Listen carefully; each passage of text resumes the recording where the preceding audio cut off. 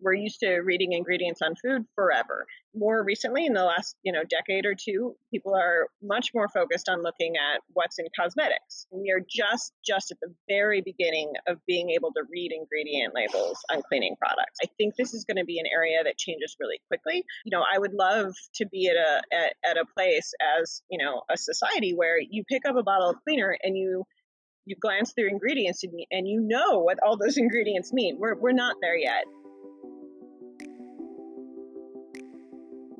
Welcome to the Clean Body Podcast. I'm Lauren Kelly, a certified nutrition therapist and soon-to-be specialized holistic cancer coach with a certification in cancer biology from UC Berkeley. I am so grateful that you're here. This podcast introduces you to the souls and brains behind some of the cleanest food, beverage, and lifestyle products on the market. Because what you put on, in, and around your body matters. From cookies, bread, and mushroom superfoods, to adaptogenic lozenges, clean medicines, organic mattresses, and fluoride-free toothpastes, we'll explore how the brands came to be, how scientific studies drove decisions about ingredients and materials, and most importantly, how the products support all the physical and mental microscopic miracles that occur in your body every minute of every day. Thank you for being here. Let's get this started. Hello, everyone. Welcome back to the Clean Body Podcast. I'm your host, Lauren Kelly. Thanks so much for being here. Today, we are taking a little break from talking about food, and we are talking about some products that you can probably find under your sink or in your laundry room right now at this very moment. And we've talked about some of these topics before in episode 6 with Jupiter, episode 9 with Enviroscent. But today we're digging deeper into cleaning products and laundry detergents and the synthetic fragrances and chemical toxins that can be found in them that are causing cancer, birth defects, central nervous system disorders, and allergic reactions. During the episode, we're going to explain this so much more, but just the term fragrances on a product can include thousands of ingredients that don't have to be disclosed to consumers. That's you and me. And we inhale them or we absorb them through our skin and they get into our bloodstream. And those fragrances can contain carcinogens, which cause cancer, allergens, respiratory irritants, neurotoxins, which impact our brain health and our cognitive function, environmental toxins, and so much more. On top of that, the biggest problem is that they can be also endocrine disruptors, meaning that they impact and throw off our natural hormonal health.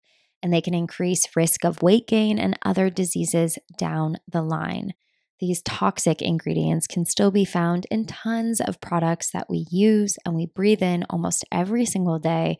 And some of the worst are found in laundry detergents and cleaning supplies. That's why in today's episode, I'm speaking with Kate Jacobus of Meliora Cleaning Products, a Chicago-based manufacturer of people and planet-friendly household cleaners. Kate is an adjunct professor of entrepreneurship at the Stewart School of Business and earned her BS in materials science and engineering from the University of Illinois, as well as her master's in environmental engineering from the Illinois Institute of Technology. She shares so much information in addition to discussing harmful ingredients that are found in popular cleaning products today. We also discuss misconceptions about non-toxic cleaning products and how your health may be compromised due to daily exposure to toxins and fragrances, plus so much more. If you like this episode, please be sure to rate, review, subscribe, share it with a friend.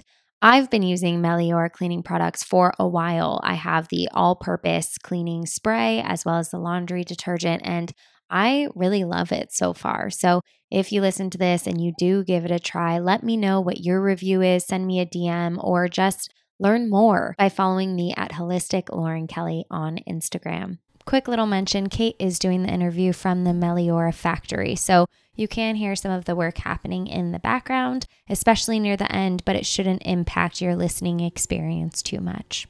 Okay, let's hop into this episode. Kate, welcome to the Clean Body Podcast. This has been a long time coming interview. How are you? Yeah, I'm so excited to be here.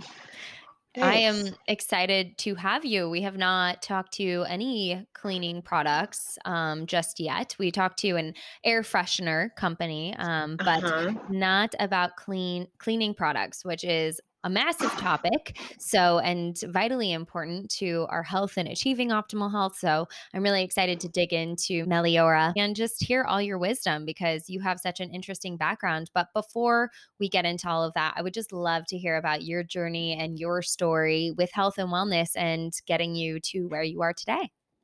Terrific. Yeah. I mean, my health and wellness journey is, always evolving. I think, like everybody. And I think, I've been very lucky. I've been very fortunate, in my life to have had a lot of good health, and like kind of starting off on the right foot. Like I haven't had any major health issues. A lot of my journey into health actually comes from the environmental side. Because as I was growing up, I always considered myself to be very environmentally conscious, and only to realize how closely that was tied to human health later after I'd gone through some of my studies and was really looking at impact on the environment and how closely, I feel like I was like almost worried about more about fish health than I was about human health for a long time, but how closely connected we really all are, and how it's really hard to separate, taking care of the planet and the earth and the aquatic environment, and taking care of ourselves and our own bodies. So that's really how I came into it, was from the environmental angle. Well, you are an environmental engineer, or at least that's what your background is in. What exactly is Correct. that? What does that mean? Tell us all about it. Yeah. So as I mentioned, I've always been what I consider myself to have always been an environmentalist. I always cared about the planet and all of the life and different aspects of our environment. And what I realized, growing up, all that really meant to me, I guess, if you would have really asked me or pressed me for details, I would say like, oh, well, I recycle and I, try and be careful. And I didn't really think super deeply about it. I pick up litter and I, put things in the recycling bin. But after I started working, after I studied material science, so in engineering, I've always been on the technical side. So when I was working in my first job, one of my technical projects was to work on the reduction of lead in plumbing faucets. So this was a very technical angle in my mind. Like, engineering was a very separate activity from the environment, but digging into this detail about, hey, faucets are something that drinking water comes out of. And hey, if there's lead in those faucets, we can put lead in our drinking water, and that can have a pretty detrimental effect. And so I throughout that project, I was the technical person. I had to try and figure out, what can we use instead of lead or instead of leaded brass, like what other materials can be used. And that was really fun for me because I love talking about materials and metals. And I really started realizing, oh my gosh, like me just putting something in the recycling bin, that's not really all there is to it when we're talking about the environment. And so I was really inspired to dig a lot deeper. And so I went back to school for environmental engineering, and that say that again, that came out really awkward. So I went back to school for environmental engineering. I ended up getting my master's in environmental engineering, and it was really to study all those details, like what does it mean to have lead in a faucet, and what happens if that lead goes into water? What happens if there's other pollutants that are either accidentally or on purpose in in our air, in our water? What happens to them? So that's really what I wanted to do and wanted to learn about, was what does it mean from a technical perspective to be aware of the environment, and what can we do as consumers, as people with jobs with an impact, as businesses, in order to have the most positive influence on the environment. And so that's why I went back to get my environmental engineering degree. What it means practically is that I actually worked with a lot of civil engineers. So my concentration or my focus was on wastewater management. So what I learned during school was basically how to set up a treatment plant where raw sewage comes in and clean water comes out, or conversely, water from a lake or something, and how to turn that into drinking water. So that's really what I learned, and what I would have been qualified to do in practice. But instead, I launched a business. Well, a business that we are very grateful for, or at least I am. I've been using the products for the last 6 weeks, and they are definitely one of the best cleaning and laundry detergent products that I've used in more of a natural variety. because they are out there, but they're not all created equal. But I would love for you to share some of the most surprising things you've learned in your journey being an environmental engineer, and as well as starting your own company, in terms of the impacts that certain chemicals have not only on our planet, but also on our human health. Yeah, I think one of the most surprising things was just how simple products can be and still be effective and safe. I think there's we have this mindset that if something isn't laden with a lot of chemicals, it must not clean well. And certainly, there are brands of all kinds that don't clean well. But just the fact that something has a negative environmental impact doesn't really indicate whether or not it cleans well. A lot of times, it might indicate how inexpensive it is to produce and how profitable it might be for the companies that produce it. But yeah, just having a negative environmental impact doesn't mean it won't clean. So that's a big misconception, and I think it takes a lot of people some time to find the products that do work for them, because we totally think like, oh, this is gentle on the environment, so there's no way it's going to get my stains out. And by really looking at the science and the chemistry of the materials we use, I think we really have been able to crack that. We don't launch a product unless we know it will clean. So you won't see every type of product on our site, because we haven't cracked the code on automatic dish detergent yet. So I don't want to make a product that somebody puts in their dishwasher and then they say, well, that was a waste of time because all my dishes are still dirty. And so unfortunately, with so many products out there that sometimes do that, I think that is one reason that natural products tend to get a little bit of a reputation for not working. But there are definitely products that we have that we hear constantly, this works better than conventional. Our all-purpose cleaner, people tell us all the time, like, I resisted this because it seemed, too good to be true that it could be natural and clean well, but it cleans so well. We hear that a lot. My husband and I are polar opposites, and we have been in an all-out war for years about cleaning products, because he's always like, no, it doesn't cover the smell, or it doesn't make my clothes smell good, or it doesn't actually make the dishes clean, or what have you. And I'm like, yes, but now we're eating, off of plates that have chemicals on them, or putting clothes on our back that have chemicals on them, or inhaling the synthetic Right. fragrances that are creating a toxic environment in our body. I always say synthetic fragrances are like the new secondhand smoke. Like, they're terrible for 100%. you, and they 100%. completely impact hormonal balances and all kinds of health functions that go on in our body that we don't often think about. We So, don't. And one of the most toxic areas in people's homes is the laundry room.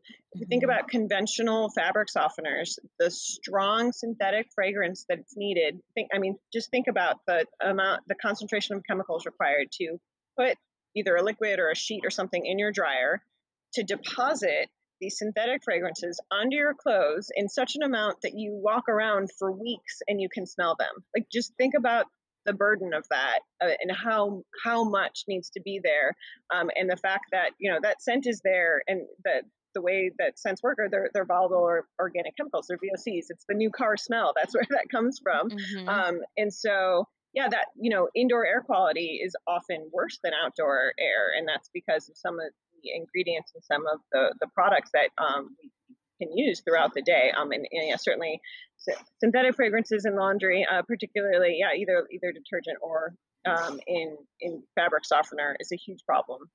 Can we get a bit more specific about that? Because I think a lot of people don't realize that what they use to clean their clothes impacts them when it's on their back, until they might have an allergic reaction. Like, their children starts having a skin rash, or, something Mm-hmm. to that level. They don't fully think about, like, oh, the detergent I'm using to clean that shirt is going to also be on my back and is going to impact my skin and potentially be absorbed into my body. So could you dig into that a little bit more from your background? Yeah, so yeah, certainly anything that you're intentionally adding to your clothes, the ultimate thing that you want to have happen is when you pull those clothes out of the dryer or you take them off the drying line, you don't want anything on those clothes. You don't want, a film on it, because not only can that film transfer to your skin, but if you've got performance athletic gear, like, you're not going to cover up like all that, all those properties of that material with some film of fragrance and kind of sticky chemicals. And yeah, I think the thing to keep in mind is we're so used to thinking like it has to smell like something, But if we kind of start to remind ourselves, like when it smells like something, it means there's something on there. Like it doesn't just smell for no reason. There are substances in that fabric that are designed to stick to fabric. And those substances are very persistent, and they can hang around for a long time. I think, if I'm going to talk about just a recommendation or like a kind of a story that I think succinctly kind of wraps it up, a friend of mine had a baby a few years ago. And she came to me and she said, we have this detergent that, they recommended, we use with babies. And she's like, but, your detergent is also recommended for use with babies. Yeah. And just to check in with me, I'm like, and of course I told her, yes, we've had several third parties look at our ingredients and recommend us for use with babies. And she said, well, thank goodness, because she didn't want this, like, I don't know, whatever the baby detergent was, it had a smell she didn't like, which again is its own thing. We should worry about the smell in our baby detergent. We shouldn't use scented baby detergent. But her midwife had actually recommended you should wash the whole family's clothes in baby safe detergent, because your clothes, not only do they touch you, but you're touching the baby. Like, and if you like that recommendation, like think about what's on your clothes, because it does transfer. If you're holding a very small human, that can be very sensitive and really soak in a lot of what's around them.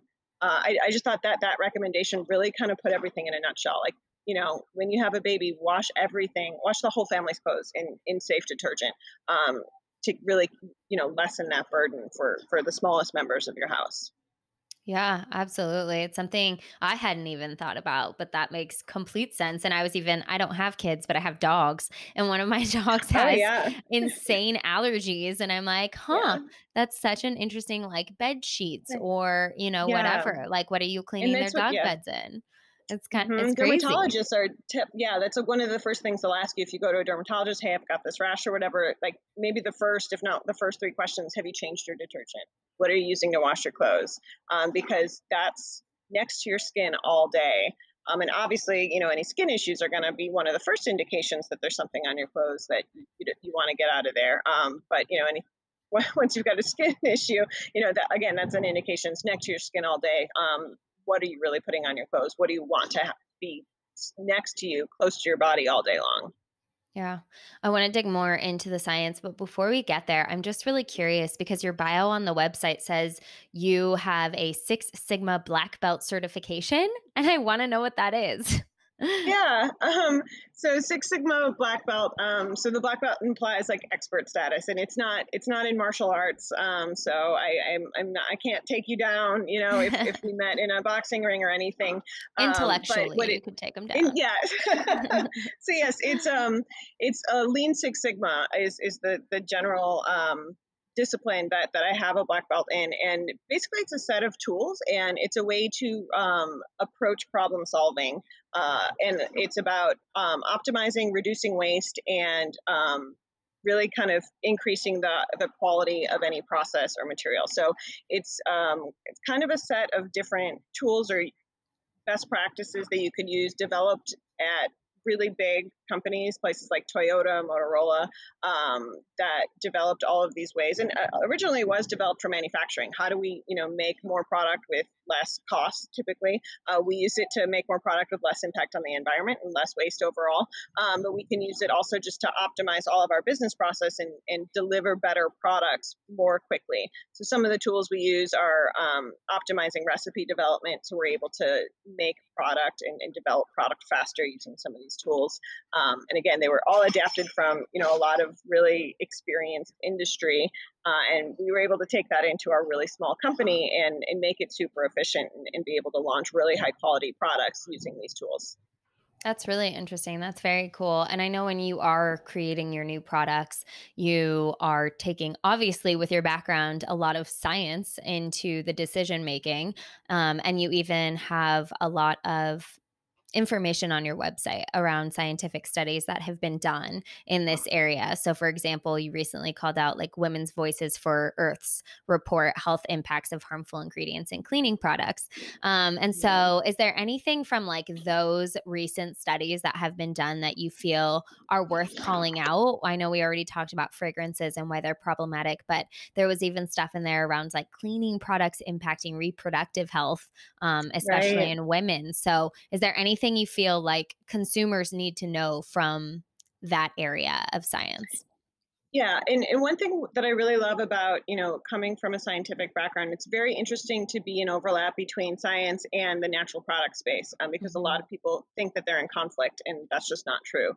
So, I bring a very scientific approach. I have, a couple of engineering degrees. Our staff is all very science focused, and we love talking about specifics. So a lot of times, if you go onto a blog or you just hear people talking, they'll talk about like toxins, and they just use sort of this very catch-all term, and you immediately kind of want to say like, well, are you just referring very broadly, or like what actually do you mean as a toxin, and what specific ingredients do you think I should avoid and why? So yeah, you already mentioned you're being very specific, right? Like what are the endocrine disruptors I need to be worried about? Are there carcinogens? And those are, we can get more and more specific. So the Women's Voices for the Earth is a nonprofit that we work with, and they used the ability to look further into cleaning product ingredients, which is a new thing. If we back up just a second, as of a few years ago, there was no requirement to even disclose the ingredients in cleaning products. So if we're worried about the ingredients in cleaning products, but you pick up a jug of laundry detergent and there's no ingredient list there, how do you even begin to understand what ingredients and what products are safe and what ingredients and what products are not safe?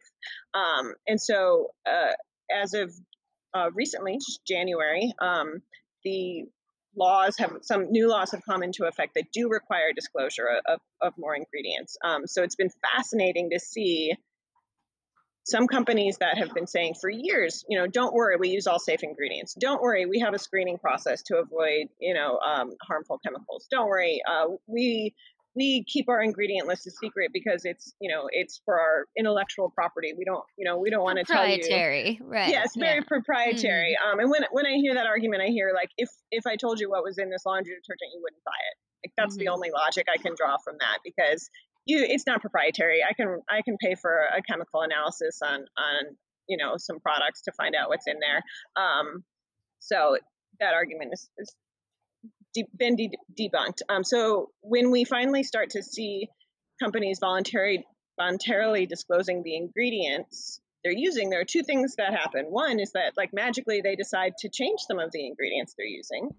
So all you have to do is force people to disclose sometimes, and that's why actually some of these laws will just be called name and shame laws, because there's no requirement that you change anything. But if I require that you tell people what you're doing, it makes you think twice about some of the things you're doing. So a lot of companies have actually changed their formulas as a result of having to name their ingredients. And the second thing is that we have much more information to work for. So then we can have trusted NGOs, trusted companies, and groups like Women's Voices for the Earth publish reports like their recent one that talked about some specific ingredients. And some of the things that were, again, very specific is looking at things like galaxolide, really high concern chemical that, in fact, SC Johnson as a company years ago had already committed to phasing out. They acknowledged that it was a concern. They said they were going to phase it out. And then even as of this year, it's still in some of the products that they make.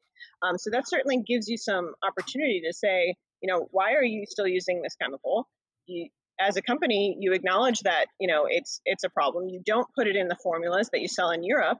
Why are you still using it in the formulas that you sell in the US?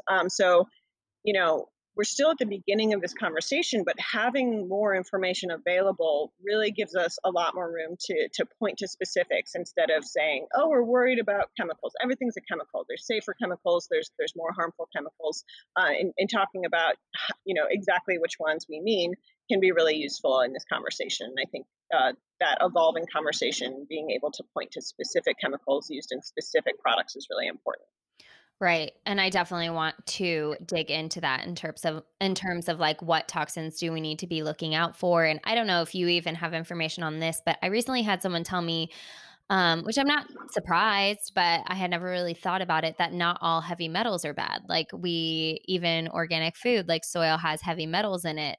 And so we need some heavy metals in, our dietary consumption, or not all are dangerous. So like, I don't know. Where do you draw that line? It's really confusing for a consumer, because I, for one, would say that I am pretty darn close to being an expert in reading labels and understanding labels, except cleaning Hmm. supplies is the next level. Like, it's even hard for me. So like, how do Yeah. we make this more accessible to understand what toxins are good and bad? What we talk about them, as you said, but like, maybe I guess if you can help us, the listeners, understand that Right. in this, 60-minute interview, that would be really so to Great. some So real level. quick.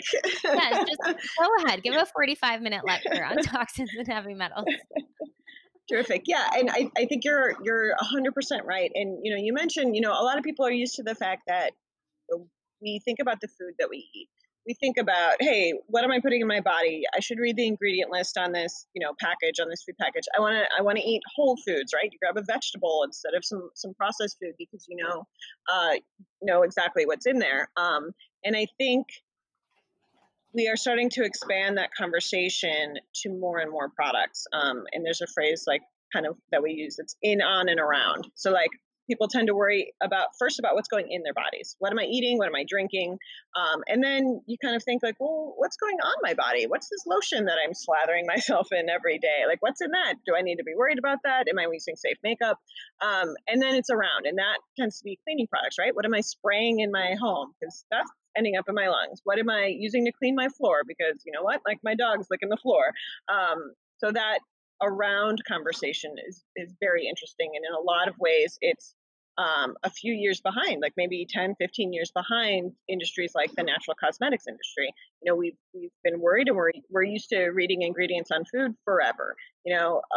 More recently in the last, decade or two, people are much more focused on looking at what's in cosmetics. We're used to reading ingredient labels on cosmetics, and we are just at the very beginning of being able to read ingredient labels on cleaning products. So I think this is going to be an area that changes really quickly. I think, if you're listening to this podcast in a year, like I'm hoping that there'll be even more movement and more information out there. And I would love to be at a place as a society where you pick up a bottle of cleaner and you glance through ingredients and what all those ingredients mean. We're not there yet, but having those ingredient labels in place is the first step, and I'm really excited about that step. It does mean that we can work with trusted third parties, whether that's Women's Voices. A lot of people like women, the Environmental Working Group as a trusted source for what is this ingredient, what does it mean, do I consider it safe or not? And I think we all have to find a balance between how cautious do we want to be, and choosing ingredients according to the precautionary principle, which is a little bit more the way I lean, which is like, if I don't know what this is, like how do I know it's safe? So I would rather not use it. And being overly kind of loose, like, oh, I guess I'll just use anything because if it's on the market, it must be safe, which I think, that's another thing we're kind of starting to see, like, well, just because somebody's making it, there's really, especially in cleaning products, there's really not a lot of oversight and regulation about what can go in things. So just because it's on a store shelf doesn't mean that it's safe, especially for you. Maybe you have allergies. Maybe you want to avoid animal ingredients. So, whatever your preferences are, whether they're health-based, whether they are religion-based, whether they're morality-based, having that information is just the first step. So we're starting to see in the cleaning industry that information trickle in, and we'll see what we do with it. Yeah. Well, okay. So I'm going to make you call it a couple of chemicals that you would say are no-nos if you saw them on products. Yeah, so some of I honestly, number one is fragrance for me, and there's a couple of reasons for that. One is it's like an indicator. To me, it's a red flag. If a company is willing to put undisclosed fragrance in their product, it probably indicates that they don't have a robust screening process, and they don't have a robust ingredient declaration process. So just the word fragrance, it can mean thousands of different chemicals. So when I see that, it's an easy word to remember. You don't have to, like 1,4-dioxane, or is it dioxin? Is it dexant? So a lot of these are chemical terms we're not used to seeing, but the word fragrance, that's an immediate red flag for me in cleaning products. So that's definitely one that I would avoid. On top of the fragrance ingredients also being harmful and having all those issues that we already talked about, especially with things like dryer sheets. Yeah. So I would avoid that. That is a big one. We have a whole episode around fragrances and the fact that they can contain Nice. up to like thousands of chemicals and you just don't know what it is. Yeah, But it's mystery meat. yeah, it really is. I want to talk about some of the ingredients that I know you have in your products and what they are. So, like we said, not all toxins or words that you don't know at this point in Right. your education journey are good or bad. So, Yes. two that you Hmm. have are sodium bicarbonate and sodium carbonate. So, what Yep. are those and how do they differ from one another? Yeah. So sodium bicarbonate is the sort of the chemical or the scientific word for baking soda. So baking soda is an ingredient that you likely have in your kitchen cabinet for baking. You might even already use it sometimes as a cleaner. I know a lot of people will use it as like a scrub to scrub down your sink or use baking soda in a lot of ways around their house. It's also an odor neutralizer. So a lot of people will put some baking soda in a container and put it in their fridge to absorb odors. So it serves a lot of those functions in our product as well, helps absorb odors, and helps kind of boost the laundry in our laundry products. So that's one of the main ingredients that we use in our laundry powder. It's very similar. So sodium bicarbonate is that term, and then the second one you mentioned is sodium carbonate. So sodium bicarbonate, sodium carbonate. Chemically speaking, they're very, very similar. I call them chemical cousins because they have basically the same molecular components arranged in a little bit of a different way. And the sodium carbonate is also known as washing soda. So this is really well known as a laundry booster. So sometimes you'll actually see just sodium carbonate or just washing soda sold in the store. It's usually in like a yellow box or sometimes a white box that says, laundry booster. So you can add it to your laundry, and it does a couple things. But the main thing that it does is it raises the pH of the water. Um, and a higher pH creates a more alkaline environment, which is generally better for cleaning. So that's one of its main functions. It also can act to tie up some of the metal ions like magnesium, calcium, that can contribute to hard water.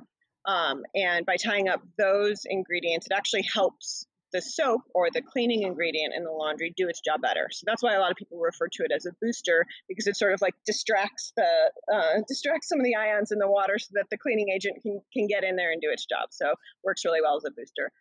Again, they're really similar. They're actually both minerals that are mined here in the USA. So they have a really local and sustainable supply chain. We have thousands of years of use worth of these chemicals in Trona ore in the Green River Basin in Wyoming.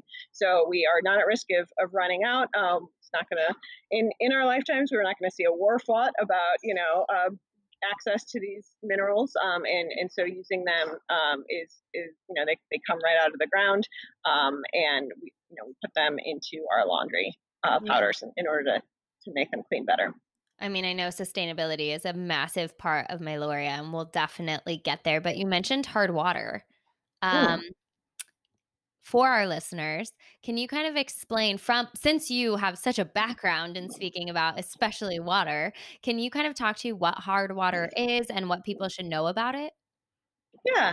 So hard water refers to water that has a higher percentage of dissolved chemicals in it. And usually it's dissolved minerals, and calcium and magnesium are the big ones. So what that results in is that you will often see either soap scum or scale or both in your washing machine, in your water heater, if you've got hard water. So it can be, depending on where you are in the country or in the world, you have water that can have more or less of these dissolved minerals in them. They're not dangerous. Calcium, right? Like we know that's a really common mineral. It's in our bones. It's in eggshells. So these are pretty overall, like from a toxicity standpoint, very harmless. But they do affect how the water behaves. So what you'll often notice is that I know you do a lot of body products, so like shampoos and conditioners is where you often notice a lot of difference between hard and soft water. If you take your regular shampoo and conditioner that you absolutely love, and then you travel to a different part of the country and you get in your rental and you go in the shower and then you like lather up, sometimes you're just like, what is this? Because the products can behave so differently in hard water versus soft water. So you'll actually see a difference in how rinsable how easily rinsed off, and even on your skin, just like washing your hands, washing your body with soap, how sort of clean you feel, how quickly it gets rinsed off can be a function of how hard or soft the water is. Hard water can also just cause more problem in the plumbing system because it will dissolve. Like you'll get like it's called a mineral scale, or you'll see more like on the shower head. You might see that like white buildup. That'll happen faster if you've got hard water. All that's just a quick primer on hard water. There you can get water softeners to try and pull some of those ions out. And there's all sorts of ways that we kind of work to combat it, because generally speaking, we want water to be relatively soft. It just works better. It works better for cleaning. It tastes better for drinking. It messes with your shower heads less and messes with your washing machine and your water heater less when you don't have those extra minerals in there, like dissolving, redissolving, sticking to the walls and kind of jamming things up. Yeah, I mean, personally speaking, I am pretty crazy when it comes to water. So, like, all my water in the house has reverse osmosis system going. My showers all have filters on them. But so this is so strange, and I don't know the science behind this, but I was experiencing really, really, really dry skin, like painful dry skin. And when my filter on my shower head, was needed to be replaced, it was done for. And I noticed that my skin wasn't as dry in between me Mm-hmm. replacing the filter, but my water was definitely a lot harder. Is there any reason or explanation for that? Or maybe it So, was just something completely different that was making my skin better. so you're saying you usually use a filter when the filter wasn't working My properly, then you skin had drier was skin. no, Yeah, yes. I know. No, I The had other. drier skin the other way. When my filter was working, I had really dry skin. And Oh, then when it stopped, interesting. I know. Oh, I wonder. It could have just been something I Fascinating. changed, like maybe I started Sure. using a different lotion or something like that, but there was a Yeah. correlation between my Yeah, filter it felt being like, out and me changing it. Yeah. I'm gonna have to think about that. I don't know that I've heard of that before. Interesting. I know Huh. Oh, yeah. it's a stumping one.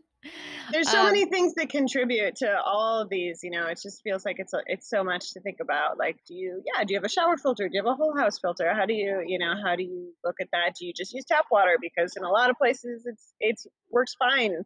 Or yeah, depending what you need for drinking, washing, showering, all that. I'm a little paranoid, so I definitely filter all my water, and then I have trace minerals where I add them back into my water, knowing Nice, that it's a yeah, good because it source. affects the taste. Yeah, for sure.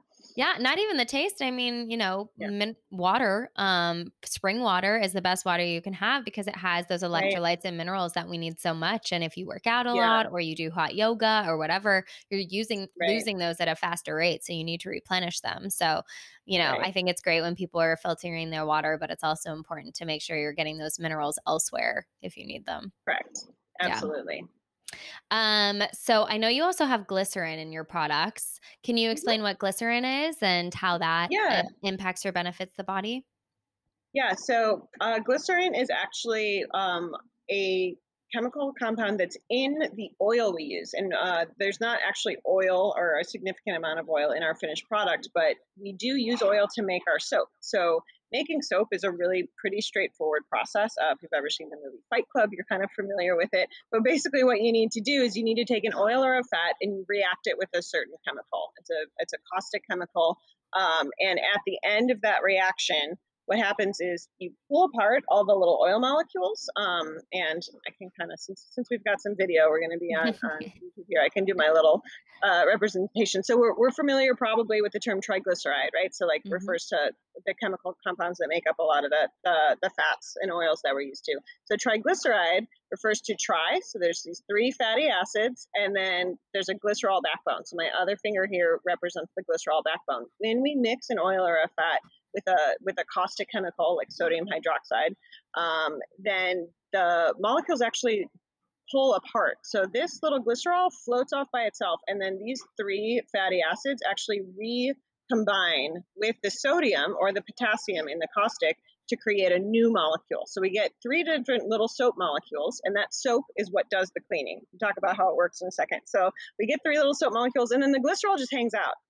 So it was naturally occurring as part of the oil, and then it remains in the finished product. Some companies will actually remove the glycerin because it's really highly valued. It's a humectant. You see it a lot of times in cosmetic products. It can help draw and retain moisture in the skin. It can, in a cleaning product, it can actually act as a solvent, which dissolves dirts and oils and kind of pulls them into solution. So we leave it in our products. It's naturally occurring as part of the process of making it. We could also remove it. We currently just choose not to. It's a little bit easier and faster in our process to leave it in there. So that's the function of the glycerin and what it does. It does act a little bit as a solvent, but mostly it just kind of hangs out because it was there when we made it. What would you say people need to know about soaps? That's another very big industry right now where a lot of people are going natural. Some people are just saying they're going natural and still using harmful fragrances in their soaps. But what do you think are some main things people should know when they're picking out body soaps or the liquids to clean themselves? Yeah. I think people should know that soap actually does have a technical and a legal definition. And it's not always what we think of. Sometimes we think of like a Dove body bar as a classic example. Right. They're Dove not allowed to body bar, call it that's not soap. soap. I It's know. not a That's soap. so crazy. Yeah, so soap itself, the technical definition is the sodium salt of a fatty acid. That's the chemical definition of it, and it literally means what I just demonstrated. It means that you've reacted a fatty acid to create a new molecule. So we've got a little molecule of sodium, and it attaches to a triglyceride or part of a triglyceride. So, for example, sodium cocoate is the chemical name of a soap that's made from coconut oil. So the sodium and then the cocoate.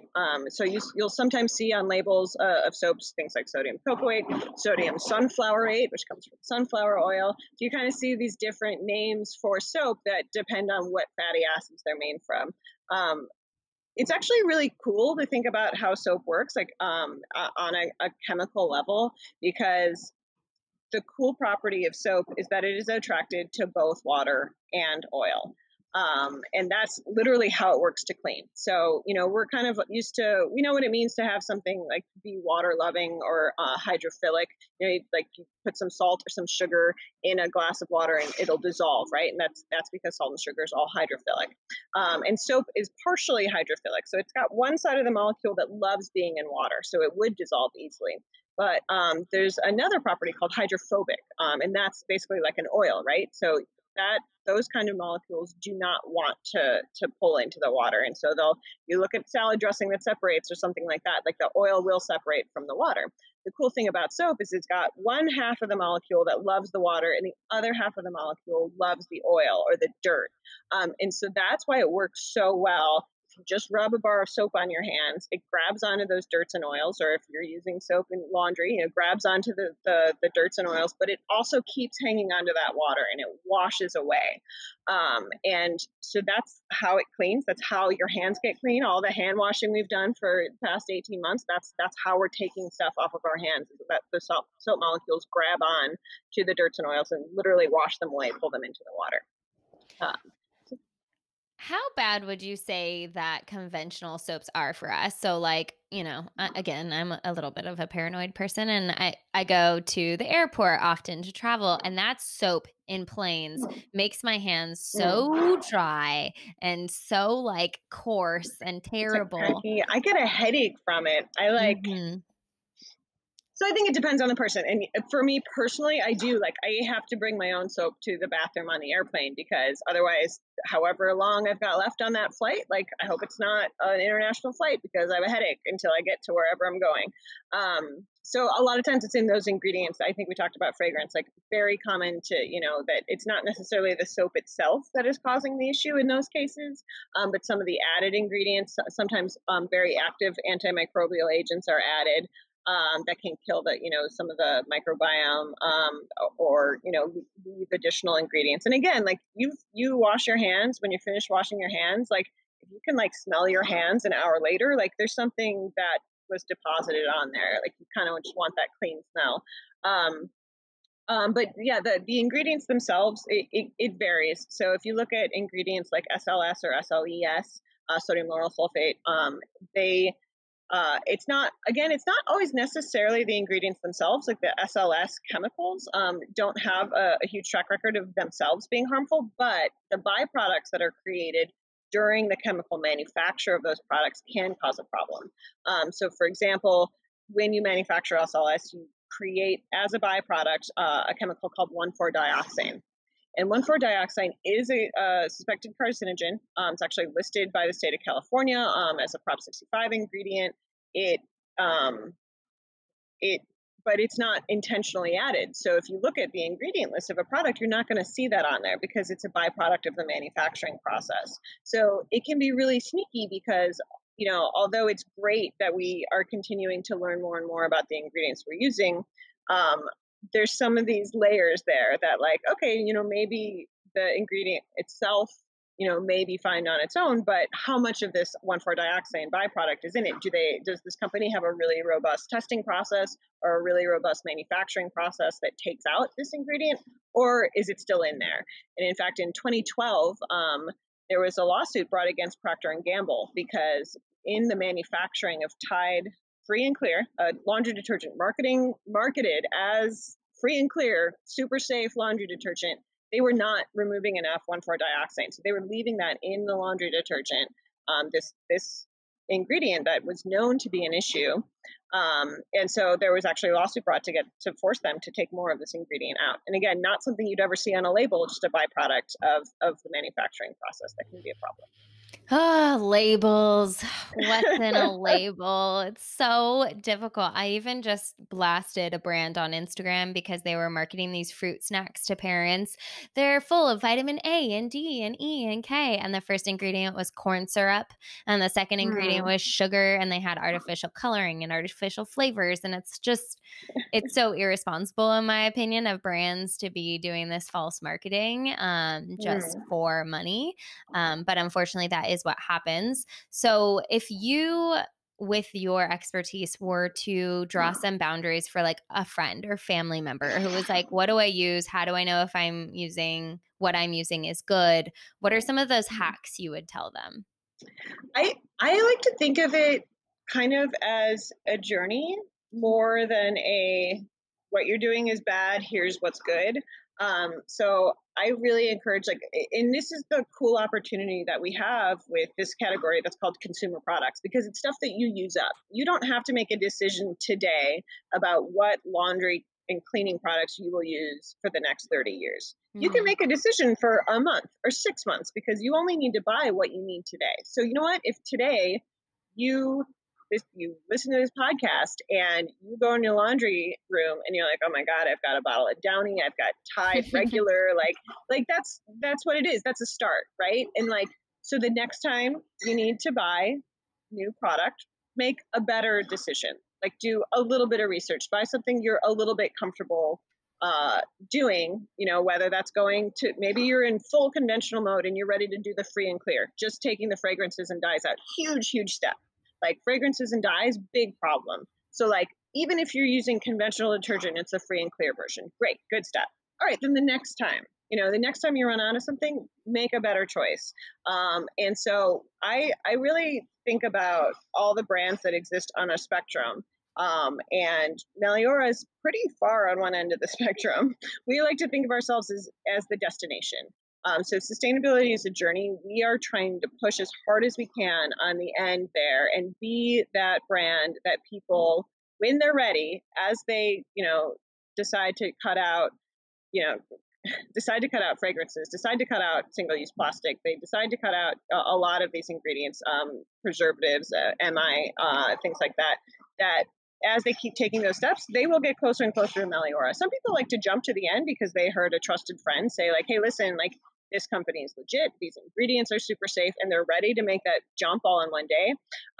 But a lot of people aren't. And I don't think it's worth beating yourself up about what you already had and the decisions you made yesterday. There's just too much to think about. And the fact that you're trying to do better, you shouldn't have to also feel bad about what you've done before. So, the conventional products like Tide, that's definitely on one end. If you go to some products like Method, I think that's a step forward in the right direction. After Method, maybe you try something like Seventh Generation. That's even further. Maybe after Seventh Generation, you come to Meliora. That's a really normal sort of step process that a lot of people take to get there. That's a really great description. And that's what I say about, your journey with food in the health and wellness Hmm. realm as well. If you can make little tiny steps, this month you're dedicated to not drinking Diet Coke. And then the next month you're Yeah. dedicated to, buying more fresh foods or whatever it is. It's Awesome. one step at a Yeah. time. And you can't create fear around it because that's just a whole Right. host of other problems. And so it is just this lifelong journey. And I'm always constantly learning new things and playing with my own body and my own health and wellness because we are all different and we all respond to things differently as well. So I Mhm. think that's really great advice. I will say though that Meliora is so affordable. I was honestly shocked. I was like, this is going to be super expensive. And the products last Mhm. a lot longer than I thought it was. Like, I got the Yeah. subscription and um, I get product more often than I probably need to. So I might need to slow it down a little bit, but I couldn't believe Or gift it away. that's a great idea. I couldn't believe the like affordability of the product, and something I always struggled with was the sustainability aspect of cleaning supplies and laundry detergents because every time you go, it's like another plastic bottle that there's no use for that, Tide bottle again. You just have to throw it away. And there's Yeah. very few places in the country where you can go refill bottles with laundry detergent or cleaning Yeah. supplies. And so Mhm. talk to me a little bit about how you are working to solve that problem on the sustainability front. Yeah. And I think you really touched on something important is that something is not sustainable if it's not affordable. If only your very richest friend can buy something, there's no way that that is ever going to really help all of us. And affordability and accessibility is something that we think about all the time at Meliora. Like we have a couple things, like we can tinker in the R&D lab, and sometimes the first pass is like, this is amazing. It costs $1 million. And but like it we can't have an impact. And a lot of what we look at as a company is how can we have a great impact? And we really don't believe that this should just be accessible to people with a lot of money. And the cool news is that a lot of the things we do that make product more sustainable also makes it more price accessible. So, for example, the things like our tablet refills for our all-purpose cleaner. It's a glass bottle. That glass bottle is going to get reused. It does have a plastic sprayer in that. No single-use plastic. That sprayer is going to get reused again and again and again. So that single bottle is going to replace all. It's all purpose. It's all of the cleaners that you're currently using, whether it's glass cleaner, countertop, hard surfaces, all that stuff. So already, you're looking at keeping one bottle in stock in your house instead of buying 10 different bottles at a time. So that's already an advantage. But then after that, you're not buying another bottle. You're buying a little box that's about, an inch by an inch by an inch. And that's another 3 bottles of cleaner. So by cutting down all of that packaging, it's much more it's much more cost effective for us to manufacture in that format, and that means that we can make it a lot more cost effective for you to buy. So it ends up being we're on par, per bottle of cleaner, we're on par with what's at Walmart. So we compete with conventional terrible I product, honestly terrible was so packaging. surprised by it. I was like, this Hmm. is not a hard commitment to make whatsoever No. because it really is so Yeah. affordable. Yeah, people feel like it has to be this big investment, and it's just not. So we work really hard to make sure that those products are accessible. Yeah, and even your laundry detergent comes in like, is it a cardboard? Yeah, Um, cardboard canister. It's a yeah. little bit it's kind of like an oatmeal canister, although we've actually designed out. A lot of times you see some plastic in oatmeal canisters, so we've designed that out. But yeah, it comes in cardboard, and it's a powder, so that makes it a lot easier for us to avoid the plastic jug because we don't have a liquid that we need to figure out how to ship that. So we use a lot of cardboard, a lot of paper, sometimes steel, sometimes a little bit of glass, but keeping those as really sustainable shipping options. Paper is one of the most sustainable materials you can use. You can recycle it, you can compost it. We have wow, let me try that again. Our paper is FSC certified, so from sustainable forests. And so there's a lot of great things about using paper packaging, including how recyclable it is. You can even, put it in a bonfire, that way. So it's not gonna hang around in the environment. Yeah, my laundry detergent, I don't know if they all are, but it's lavender scented. Yeah, we have a couple different scents. We always create an unscented version because we love giving people the option of totally fragrance free. But yeah, we do lavender and a couple of other scents as I well. was surprised by how much I could smell the lavender. Like, it was a very nice smell to have. So since you're not using synthetic fragrances, how are you guys creating a smell? Because often, essential oils and things like that, have to be careful with the quality of essential oil as well, but it fades very quickly. So how are you guys creating a smell that does last a little bit and is healthy for humans to have on them? Yeah, so I mean, we're picky about our sourcing for essential oils. Any scent that you smell in our products comes from a certified organic essential oil. And we work with suppliers that provide testing for their oils so we can make sure that, again, we know what ingredients are in there and that it's just the chemical compounds that we're expecting to find in that essential oil. And yeah, then it's a matter of finding the right level of scent. Like we tell people like it is a subtle scent. You are not going to walk around and smell lavender all day. You're going to smell it, in your laundry room. It's very subtle, but I think in a lot of ways it's almost I hate to call it a detox, but it's like a nose reset. So like once you stop using synthetic fragrances, you're not killing your nose every time you smell something, and you can actually appreciate some of the nuance and the really like this is literally a substance that comes from lavender flowers. You can smell that lavender. It's a very natural scent. It smells like a plant. Our lemon smells like a lemon. It doesn't smell like lemon pledge or something like that, those scents. So I think once we when we look at, what are we breathing around our bodies, what are we eating in our bodies, and once we cut out some of those synthetics, it really does make us appreciate some of the natural scents that are already there. Yeah, absolutely. I think everything you guys are doing over there is great. What's ahead for the brand? What do you have planned? We're still growing. We are a pretty small brand overall, but we've doubled or tripled in size every year since we started, and we're keeping on with that growth. So we have a couple of new products that we will be introducing in the next couple of months. So we hope to have some new stuff out, but near the end of 2021 or early 2022. We're also redoing some of our packaging. So we are going for our laundry canisters. We're always improving, kind of going back to that Six Sigma black belt. Like I'm like, it's never good enough. There's always some improvement to make. One thing that we wanted to do with our canisters was make it more easily recyclable. There's already no plastic in there, but we wanted it to be single material. So we're transitioning to single material paper cardboard for the canisters to make it easier to recycle. So you'll start seeing those. Actually, we're making them in the factory now. So always product improvements that we're working on, and it's some new products as well. That's awesome. Well, to wrap this up, I have 3 quick hit questions for you that we need to get to. So the first one is, what does having a clean body mean to you? I think to me it means being aware and being comfortable with everything, like the choices that you make. With what you do with your body, whether that's eating, whether that's movement, whether that's what you breathe in and where you are. I like that. What are some lifestyle habits that you could not live without? As I sip, I'm a giant water fiend. Like I just drink water. I'm one of this I will attribute to my husband, because I would like every so often be like, oh, I have a headache. And every time I would complain about anything, he would tell me I was dehydrated. And I thought he was making it up. And now I drink a gallon of water every day. And I'm like, I never get headaches.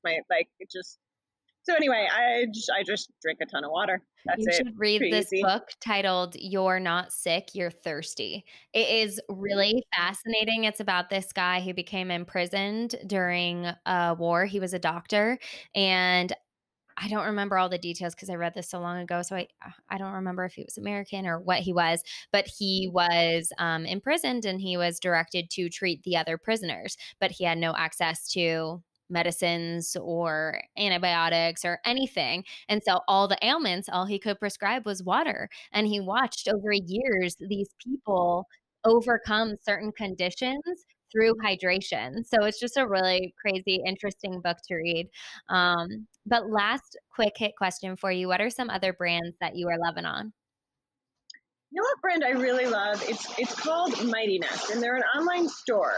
So they have a lot of sub brands, but I love their curation. Like they are so careful about what brands they let into their site. And so anytime I'm not sure, like, oh, I need a sunscreen, but I don't have time, like I forgot which brand I liked, or I want to try something new, like I feel comfortable going there to do my shopping because I know the selection they have, like I'll be comfortable with their screening process. So I love Mighty Nets. That's really cool. I have not heard of them, so I'll have to check them out. But how can listeners get in touch with you, get in touch with the brand, or order some products? Awesome. Yeah. So our website is meliorameansbetter.com. And that's because that's what Meliora means. It's a Latin word and it means better. So yeah, if you want to check us out or go shopping online, meliorameansbetter.com. We're on Facebook and Instagram at Meliora Cleaning Products. Hi, everyone. I hope you enjoyed that interview. As a reminder, this podcast is for educational purposes only. It is not a substitute for professional care from a doctor or otherwise qualified health professional. This podcast is provided on the understanding that it is not a replacement for medical or other health-related services. If you're looking for help in your journey, seek out a qualified practitioner. We'll see you next time.